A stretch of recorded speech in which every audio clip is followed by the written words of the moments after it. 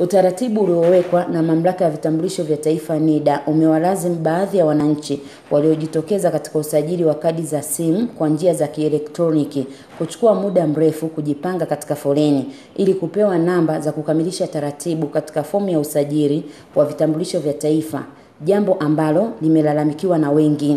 Tangu asubuhi mpaka saa hizi wao ungekuwa na kiasi shilingi ngapi? Ungekuja hapo kujifunza kama wao wanashinda dao.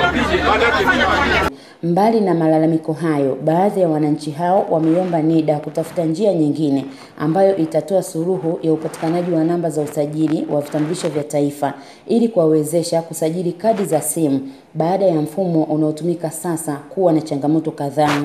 Kwenye simu ukipiga hiyo hiyo nyota 152 nyota 00 leli, tunatafuta namba haipatikani na 100 wanakata. Umeona?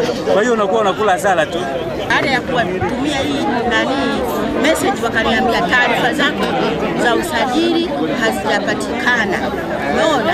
Hivyo walivyonijibu. Mkuu wa kitengo cha mawasiliano cha mamlaka ya vitambulisho vya taifa Thomas Nyakabengwe ameelezea sababu za kuwepo kwa changamoto hizo. Mtu alisajili siku za nyuma akapoteza laini yake ya simu ambayo alitumia kujaza kwenye fomu za maombi.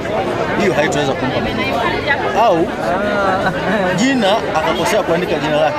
Anaitwa Thomas, anatumia THOMAS. Yeye kwenye kuandika akaandika Thomas ya TOMAS. Haitoleta majibu kwa hicho ambacho atakuwa amekileta. Kwa upande wake, mkuu wa kanda ya Ziwa wa mamlaka ya mawasiliano Mhandisi Francis Mihayo ametoa ufafanuzi juu ya raia wa Tanzania ambao watafikisha umri wa miaka 18 mara baada ya zoezi hilo kukamilika.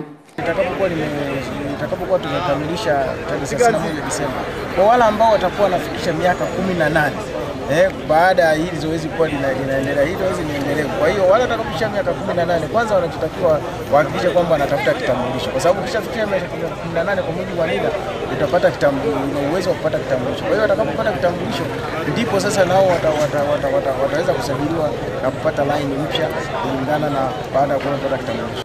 Mariam Emily, Star TV, Bukoba. Bofya kitufe cha subscribe kisha gusa alama ya kengele kupata taarifa za Star TV muda wote wakati wowote.